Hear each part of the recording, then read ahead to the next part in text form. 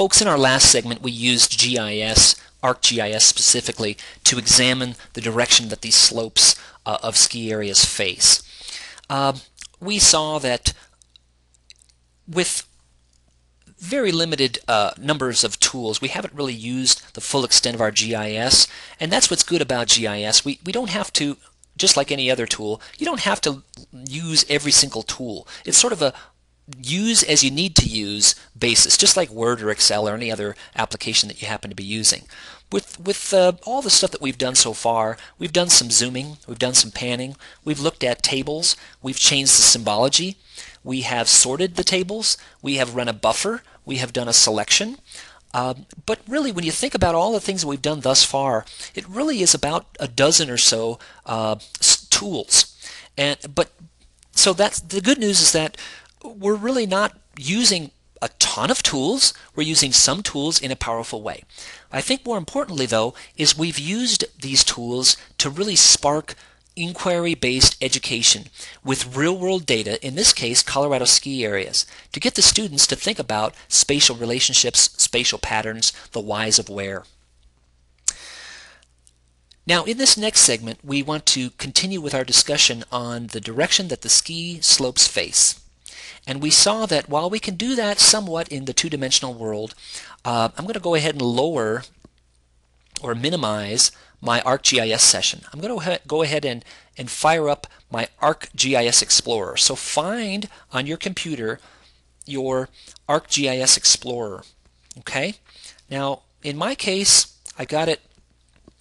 I'm going to fire it up, and I'm going to go ahead and open up my Colorado ski areas NMF. Okay, NMF file. Now, in your ski areas folder, which is where I'm looking right now, I have a file called Colorado ski areas NMF. So if I do a type, if I sort on type here, I'm going to have an NMF file here, and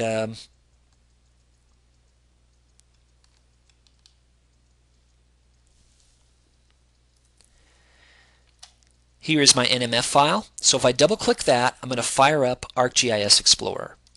ArcGIS Explorer, as you can see here, is a three-dimensional virtual globe browser. Oops, here we go.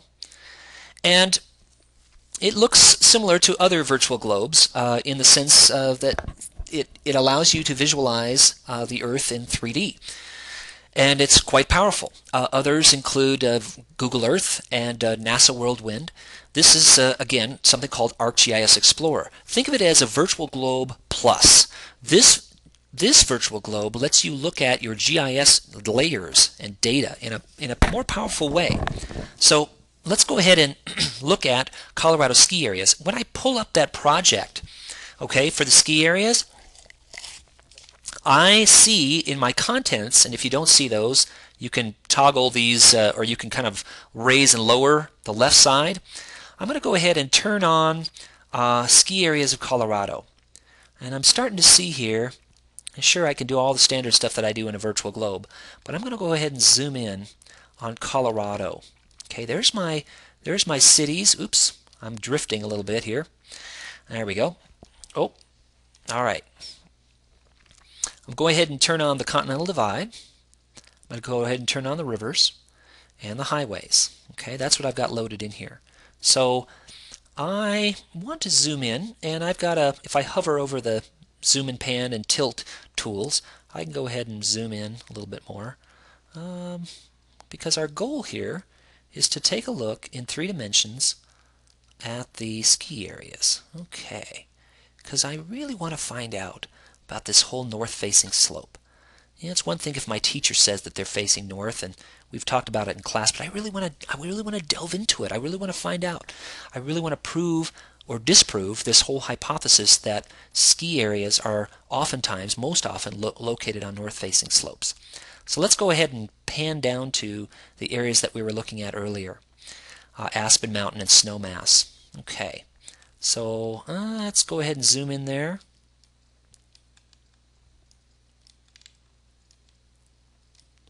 Okay, and I'm going to go ahead and tilt a little bit. Okay, and I'm going to drag this north arrow around. so that I'm looking where north is at the bottom, which means that south is at the top. So I'm looking due south. Okay. If I zoom in enough, I can actually see the ski runs at Snowmass, which is pretty cool. So there's my ski runs. I can actually visualize what would be the black diamond runs and which would be the blues and which would be the greens. Pretty nifty. Okay. Another thing I can do, though, more related to our question at hand, is, okay, I can see now that all of these that I'm looking at right now are on the north-facing slopes. While this one right here, buttermilk, yeah, it looks like it's going to be off toward the lower left. In my case, I'm looking due south. Ask the students, what is my lower left? My lower left is going to be north and east, so it's the northeast facing. So it's northeast facing. Not due north, but close. Okay, let's go ahead and zoom back around to due north, which is this one right here, reset north. Okay, so is that true everywhere? We said that there were 22 ski areas. I'm going to zoom out now and look at that cluster of ski areas I was looking at earlier in the lesson. Okay, let's take a look. Let's take a look here. Okay, there is Copper Mountain and Breckenridge. Okay. One of the things I can do is, it's kind of hard to see. What I might do is reset north, drag and zoom out, go back to Colorado, and let's go ahead and do this. In my tools options, okay, I've got some options in there, okay, and I wanted to make sure that you knew that you could change any of these symbols inside tools options, symbol size, etc. So if you don't like the size of the cities or the ski areas in white, you can go ahead and change that. But what I want to do right now, though, is go to File, Map Properties, because one of the things I want to do is in my map properties, there's something called environment. And the vertical exaggeration, right now it's set to 10. I'm going to bump that up just ever so slightly, and I'm going to say OK there. I'm just going to bump it up to the next marking there, because now if I zoom in, what I want is for the verticals to be exaggerated just a little bit more so that I can see more clearly the slopes. Okay, so that's all I've done. Now I'm going to, I'm panning around, I'm going to tilt this a little bit. Okay, so alright, this is looking better. Okay. As I zoom and pan around, I can see that, yeah, Copper Mountain is north facing, but Breckenridge here looks like it's east facing. The issue, though, that you can bring up with the students that look how close it is to the Continental Divide, which is in yellow here. Ski areas can be not always due north or northeast or northwest facing if they're high enough in elevation, right? And let's take a look at this up here by the Continental Divide. I'm going to go ahead. Boy, look at this. This is fascinating. Because as I look here, I can see that Arapahoe Basin is actually mostly south facing. Now, how can that be? Well, remember earlier we talked about Arapahoe Basin having the highest skiable terrain in Colorado. We also measured it earlier and found out that this part of the Arapahoe Basin was only 1 mile from the Continental Divide. So it's quite high. And because it's quite high, the ski runs can be facing due south, which is nice. Has snow on it up into June sometimes, and is able to be open until June. So what we've done in this segment is we've used ArcGIS Explorer, a 3D virtual globe, to take a tour of ski areas in the state. And we've looked at north-facing versus south-facing slopes. There's a lot more we could do with 3D visualization.